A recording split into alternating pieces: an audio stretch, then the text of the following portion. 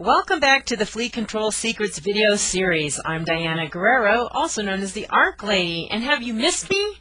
I haven't done a video for you in a while, mainly because it hasn't been flea season.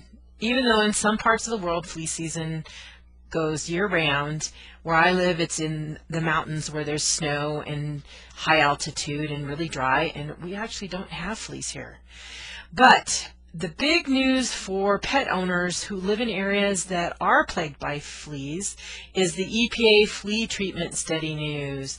Finally, after waiting almost a year, they have released the report. So I wanted to call your attention to the fact that I have a lot of information that I put up on this on the flea treatment news blog, and that's at fleacontrolsecrets.com/flea treatment in case you haven't visited. So I'm just going to go through this as quickly as possible, just so you have an idea of what's going on. The main thing I want to call your attention to are a few little items. Number one, the EPA actually did an online webinar on this topic back in March. So I want you to go over to the blog and make sure you listen to that if you have a pet. It's pretty important. The other thing is, get over and voice your concerns and opinions now. They said they're going to investigate more because that's what's needed. Well, they've been investigating for a while, and I would think they'd have a little bit more on the ball after over a year. So that's just my personal opinion, but there you go. Anyway, so they found some reactions, which you can read about, but the first thing that disturbed me about this whole thing was back when it first started, which prompted me to write the Flea Control Secrets ebook, they removed some things from the EPA website. And I thought that was really bad behavior because as a consumer, I want to know what they're looking at right away.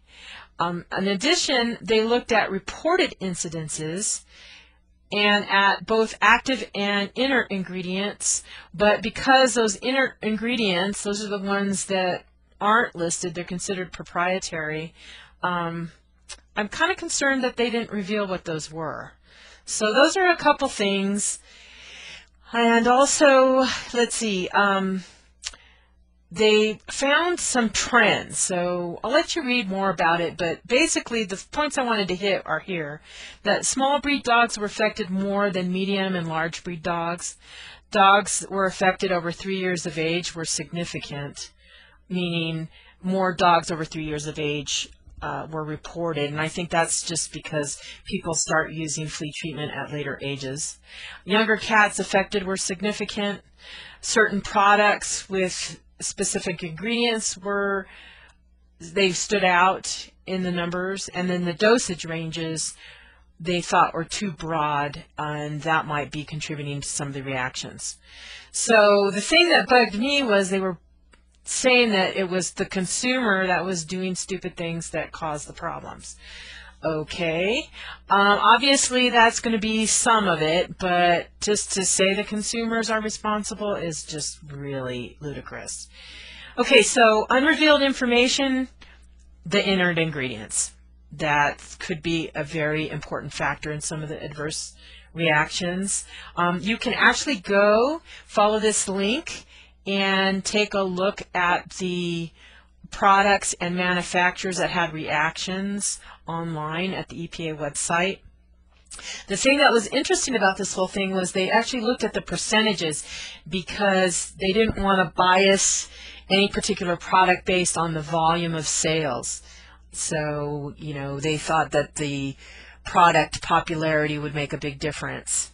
And then the other thing is that they were pretty vague on, you know, what they're actually going to do. So that's where we're at right now, hoping to see some better reports for them in the near future. I want to give you some flea treatment safety steps you can take, and if you're interested in this topic, I want you to go by the blog and follow me on Twitter or Facebook. On Twitter, it's Flea Control Book, and on Facebook, I have both a group and a fan page. But if you want to keep up on this item, you can go there or subscribe to the blog via RSS, or even sign up for the free flea e-course. Okay, so safety tips you can take. One, make sure you consult your veterinarian before you use any flea product, and don't purchase cheap flea treatment products. It's just not worth the life of your pet. You can read one of my blog posts on counterfeit flea treatments. That's an important consideration. And online, be really super careful. There's a lot of suspect suppliers, people who aren't true suppliers and are bringing in products that aren't actually from the manufacturers that they say they're from. Make sure you read the manufacturer's instructions, and that means follow the directions and read the entire label. Pay attention to the warnings and use caution when you're using them on weak, elderly, sick, pregnant, or nursing pets, and also young pets. Follow age restrictions. That's a big one. The big other thing that you want to do is weigh your pet before application, and always err on the lower side. You don't want to overdose your pet. Follow species-specific practices. That means only dog products on dogs and cat products on cats. Keep the package and record the dates and times you treat your pet. The big thing here is that you want to make sure that you have the lot numbers and product data in case your pet has an adverse reaction. It's very important for tracking. You can use the flea treatment product on a pet when you're going to be present, and I encourage you to do so like on a day off so you can watch your animal in case there is a reaction. And then if you have a reaction, call your vet immediately or call an emergency clinic. I also included the Animal Poison Control Center, a link and the number to them. Now here I've listed some hot links to the EPA. The most important ones I want you to really pay attention to is to listen to the EPA flea treatment investigation webinar, then take a look at the flea product reaction list, and then also you can actually go and report any adverse reactions. This is for vets and consumers. Somebody incorrectly said it's only for vets. No, you can click in, and they have a consumer page as well. So the thing that I want you to do is, after you've checked those things out, I want you to leave a public comment on flea treatment products to the EPA. This concerns your pets. They did include a specific email address, pets@epa.gov. I've had no luck getting the EPA to respond to me, so I would say go ahead and do the public comments, and if you want to send an email and try it, they now have this dedicated email, and here's the contact people that you'll want to send your comments to. Okay, so finally, I hope you'll join me on Twitter and Facebook, but also I want to tell you that you have permission to reprint this article, post it on your blog, send it to your pet-related list, as long as you do it complete in its entirety with all the links, and credit and a link back to my blog would be appreciated. So that's it for now. Hope that you and your pet are doing well. Flea season is fast approaching, so I hope you can be flea-free this year. And drop me a line with any comments. Best place to reach me is on the Facebook fan page or through Twitter. Thanks again.